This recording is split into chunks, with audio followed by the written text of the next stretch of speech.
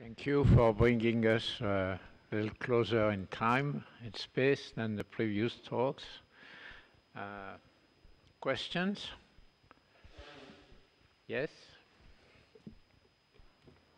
A few years ago, I had an opportunity to question a large group of biologists about the question of whether, if one were to imagine the conditions that existed on Earth 4 billion years ago, whether life was something that was essentially inevitable or a rare accident. And this group of people divided essentially evenly between thinking that it would be likely to happen and that it was a rare accident.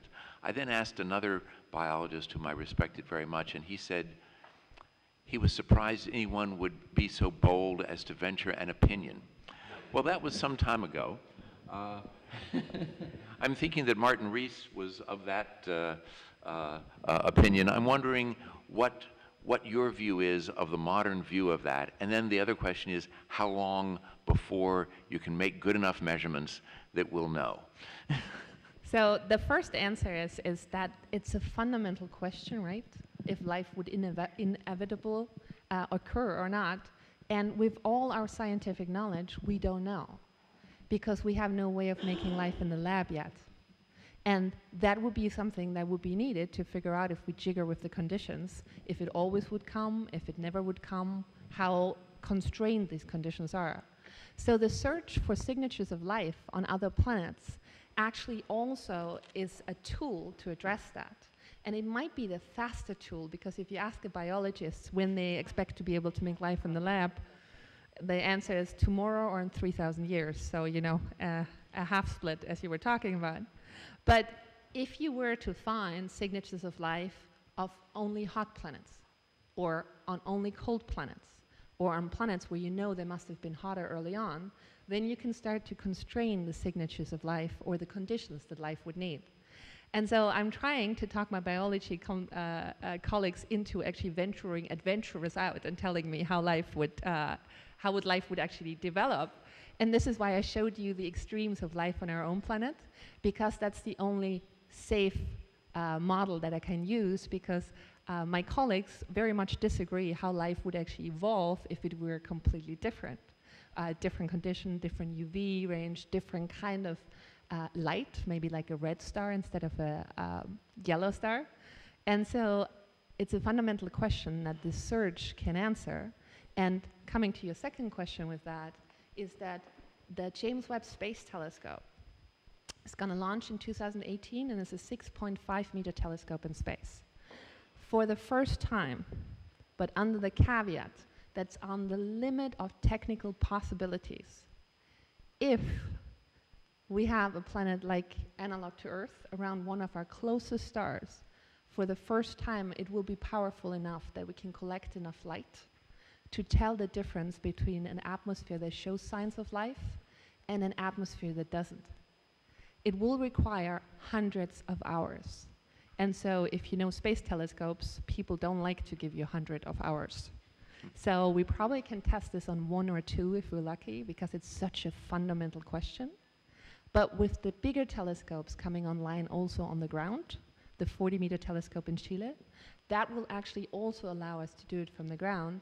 And the difference is that from the ground, if you look for something that's in our own atmosphere, you need to be able to tell apart the signatures that our atmosphere shows versus the one from the other planet. And so the only way you can do that is with very high resolution, so you can see the movement of the light from the star from the planet that moves around another star versus our movement, the Earth around the sun. And therefore you need a 40-meter telescope and a couple of years of observation time from the ground. So we're living in this exciting time that it is a possibility. It's gonna be incredibly hard, but if it's on the verge of technical possibility, humankind usually has a beautiful way of making it work somehow. Marcelo?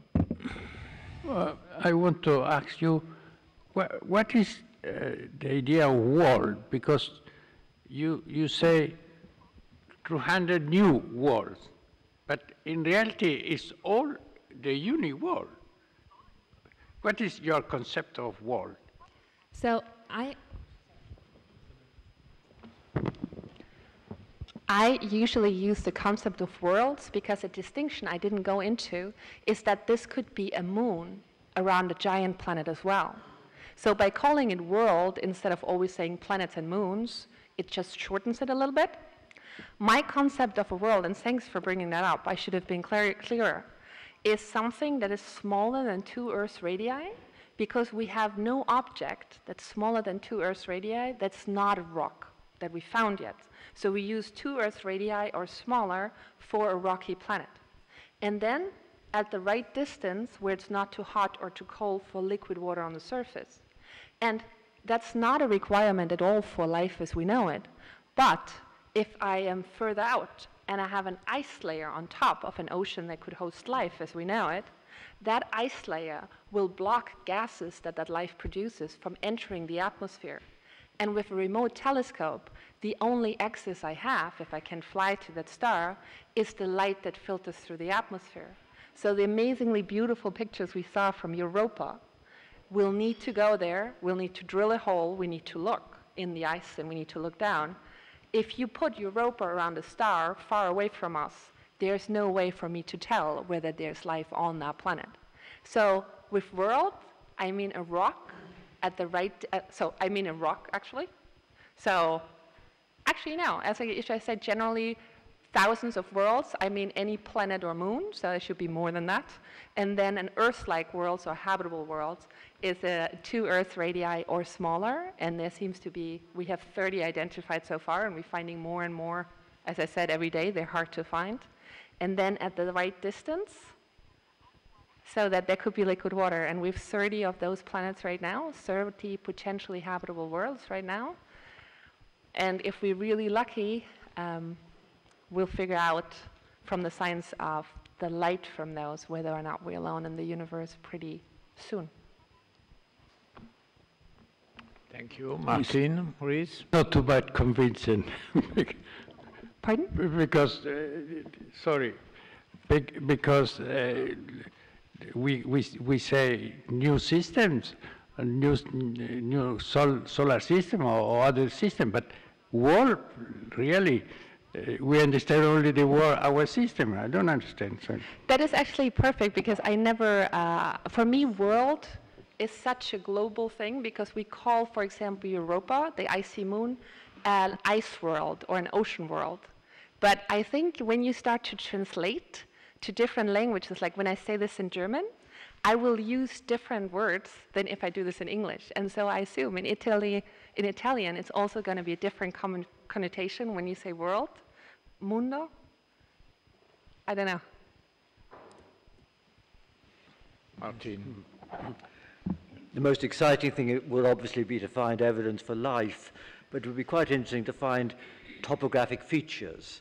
And can you say a bit about that? Because, for instance, if you looked at the Earth from far away, then the Pacific Ocean side might be different from the Eurasia side. And can you say a bit about the possibilities of finding if there are topographical features like that on these other planets? Absolutely. So the interesting thing, in a way, is that it will be much easier for us to pick up signatures of life or gas signatures than any topographic information, because the resolution I would need is at least 4 pixels, or 2 pixels for the whole planet if you have like a half hemisphere. Sorry, I wasn't thinking of spatial resolution. I was thinking that if they're rotating, yes. then well, if you looked at the Earth, then when the Pacific Ocean faced you, you might get a different spectrum from when it was away from you. No, I wasn't thinking of spatial resolution. So the key thing there is that clouds actually very much temper what you can read out in topography. And so what you would need is a signal good enough 1/12 of the rotation period of the planet. Let's assume it's an Earth. So your signal from your telescope would have to be good enough, it'd have to be good enough in 2 hours observation, so that in the end effect, you could take out the component of clouds on the overall spectrum, because clouds are very bright, and then get to topography features. And then you could see things rotating in and out of view. The papers that have been written about this are insofar fun because they just assume no clouds.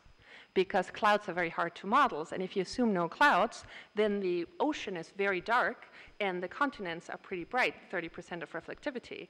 And then you have a nice way to actually figure out what the rotation period of the planet is, as long as you assume it's topographic features that you see rotating in and out of view. In our own solar system, we don't have a planet without clouds. I'm discounting Mercury here with no atmosphere. Mars has thin clouds, so that would be easier, but it doesn't have any change in topography. So if Mars rotates, it would basically always show you a similar color and a similar brightness. If you want to go to something like an Earth or some planet that has water, then most likely you should contend with clouds. And so then you get back to the problem that to take the signatures of clouds that have 80 to 90% of reflectivity out, you need to go back to very high resolution. But in principle, especially if you could invoke a non-cloudy planet, you could get to topography features. But in a way, it's funny that it would be easier if life exists to actually find those signatures before you'd figure out if half of the planet is covered in water. Thank you. Just the last question, Steve Shu. Yeah. Lisa, certainly an oxygen atmosphere and methane, carbon dioxide is good signature for large amount of photosynthetic life. Tell us more about life in extremophile conditions where you just need this source of energy, not solar. So I can tell you what we've done so far in terms of colors. So we basically got the ideas by going to Yellowstone. I was walking through there and I figured, oh, it's really pretty different colors. And then my biology friends were telling me it's different kind of biota. But there does not exist any measurements what extremophiles actually produce in terms of gas exchange. And that is one of the fundamentals that I would need to actually be able to figure out if there's something that can be mimicked by geology. And that's one of the things we are currently doing in the lab, trying to get these measurements. So we've said, okay, colors first, and assuming that it's photosynthesis, so still oxygen. But now we're trying to branch out and say, if the environment were different, and for whatever reason, oxygen wouldn't start, hydrogen is a really interesting contender, H2, but the problem is keeping H2 on a planet because it escapes really readily. So I was thinking more of things like, iron oxides. There's other things that could be sources of energy. Maybe you can make a comment of that. So what Steve referred to, it doesn't need to be oxygen. So if you have hydrogen, you can have sulfur, for example. You have something can oxidize things. Even nitrogen can be forming ammonia, for example. So what's that possibility? So far the assumption you have is based on what we know on the Earth is the DNA. We have right here. Using water and oxygen, there could be other choice as well. There is actually a very big body of work on this, and it mostly sits with the geology departments. So, for example, also Sarah Seeger at MIT is trying to develop something like that. But it's been interesting. It's been shown by Jim Casting from Penn State that these alternative signatures of life that have been proposed for different kind of chemistries can be mimicked by geology.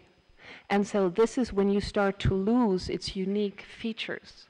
But we are looking for anything else. So if I can rope you two in, absolutely, I will be happy to model anything you can come up with. I think we have to stop there, this important discussion, and move to the last paper of the Georges Lemaitre session, and we'll then focus really on Monseigneur Lemaitre with Thomas Hertog talk on the figure and legacy of Monseigneur Lemaitre. Thank you.